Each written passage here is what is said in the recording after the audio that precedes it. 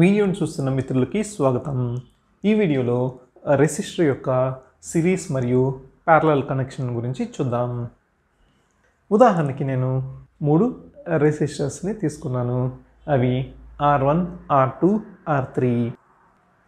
R1 యొక్క చివరిని R2 యొక్క స్టార్టింగ్కి, R2 యొక్క చివరిని R3 యొక్క స్టార్టింగ్కి కనెక్ట్ చేశాను. ఇలా కనెక్ట్ చేయడాన్ని సిరీస్ కనెక్షన్ అంటారు. దీన్ని సర్క్యూట్లో కనెక్ట్ చేసినప్పుడు ఈ రెండు పాయింట్ల మధ్య నుంచే పవర్ అనేది పాస్ అవుతూ ఉంటుంది.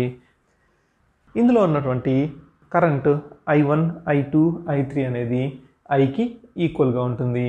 అంటే I equal to I1 equal to I2 equal to I3గా ఉంటుంది.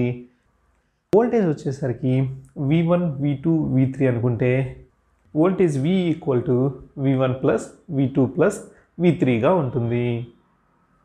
రెసిస్టెన్స్ చూసినట్టయితే resistance R equal to R1 plus R2 plus R3గా ఉంటుంది. ఇందులో N రెసిస్టర్స్ కనుక ఉన్నట్టయితే R equal to R1 plus R2 plus and so on Rnగా ఉంటుంది.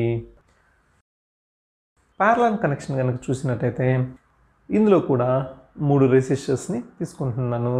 ఈ 3 రెసిస్టర్ యొక్క స్టార్టింగ్ని మరియు ఎండింగ్స్ని కలుపుతున్నాను. దీన్ని ప్యారలల్ కనెక్షన్ అంటారు. దీన్ని సర్క్యూట్లో కలిపినప్పుడు ఈ రెండు పాయింట్స్ మధ్య పవర్ అనేది 3 డైరెక్షన్స్లో పాస్ అవుతుంది. R1, R2, R3.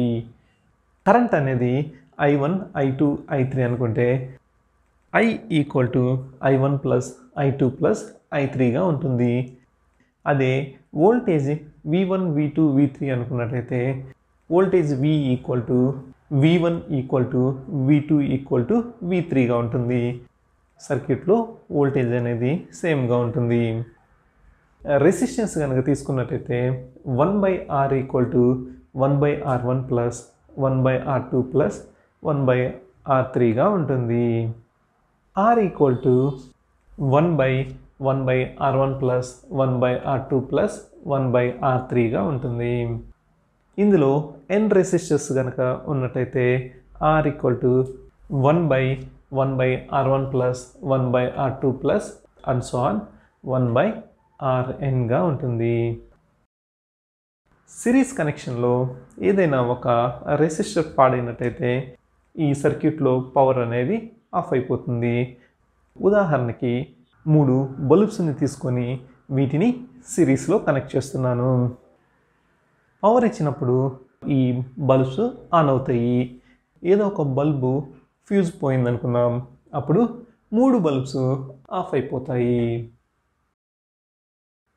అదే ప్యారలల్ కనెక్షన్లో చూసినట్టయితే మూడిట్లో ఏదన్నా బల్బు పాడైనట్టయితే మిగిలిన 2 ఆన్లోనే ఉంటాయి. ఇప్పుడు 3 రెసిస్టర్స్ని తీసుకొని వీటిని సిరీస్లో మరియు ప్యారలల్గా కనెక్ట్ చేసి అందులో రెసిస్టెన్స్ ఎంత ఉందో చూద్దాం. 3 రెసిస్టర్స్ని తీసుకున్నాను. ఒక్కొక్క రెసిస్టర్ యొక్క రెసిస్టెన్స్ 33 కిలో ఓం. వీటిని సిరీస్ మరియు ప్యారలల్గా కనెక్ట్ చేసి దీని యొక్క రెసిస్టెన్స్ ఎలా ఉందో చూద్దాం. ముందుగా ఈ రెసిస్టర్ యొక్క రెసిస్టెన్స్ మల్టీమీటర్లో చెక్ చేస్తున్నాను. ఇది 32.5గా చూపిస్తుంది. ఇది 33 కిలో ఓం రెసిస్టర్. దీని యొక్క రెసిస్టెన్స్ మల్టీమీటర్లో 32.5గా చూపిస్తుంది. ఇది దాదాపు ఈక్వల్గా చూపిస్తుంది. ఇప్పుడు వీటిని సిరీస్లో కనెక్ట్ చేద్దాం.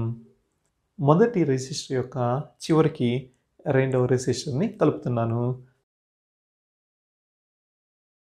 రెండో రెసిస్టర్ యొక్క చివరికి మూడవ రెసిస్టర్ని కలుపుతున్నాను. మొదటి రెసిస్టర్కి చూసినట్టయితే 32.5గా చూపిస్తుంది. రెండు రెసిస్టర్స్ని కలిపినట్టయితే 65గా చూపిస్తుంది. 3 రెసిస్టర్స్ని కలిపి చూసినట్టయితే అది 97.3గా చూపిస్తుంది. మన ఫార్ములా ప్రకారం R equal to R1 plus R2 plus R3. So R equal to 32.5 plus 32.5 plus 32.5 equal to 97.5. So మల్టీమీటర్లో దాదాపు ఈక్వల్గానే చూపిస్తుంది. ఇప్పుడు ప్యారలల్గా కనెక్ట్ చేసి చూద్దాం.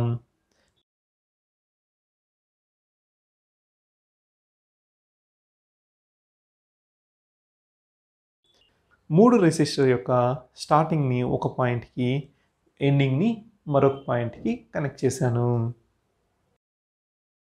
ఇప్పుడు దీని యొక్క రెసిస్టెన్స్ మెజర్ చేద్దాం. 10.8గా చూపిస్తుంది. మన ఫార్ములా ప్రకారం R equal to 1/32.5 plus 1/32.5 plus 1/32.5 equal to 1/0.0921 equal to 10.85. మన క్యాలిక్యులేషన్ మరియు మల్టీమీటర్ యొక్క క్యాలిక్యులేషన్ దాదాపు ఈక్వల్గా ఉంది. ఇవండి రెసిస్టర్ యొక్క ప్యారలల్ మరియు సిరీస్ కనెక్షన్స్ గురించి. వీడియో నచ్చినట్లయితే లైక్ చేయండి, ఫ్రెండ్స్తో షేర్ చేయండి. వీడియోపై మీ అభిప్రాయాలని, సందేహాలని కమెంట్ రూపంలో తెలియపరచండి.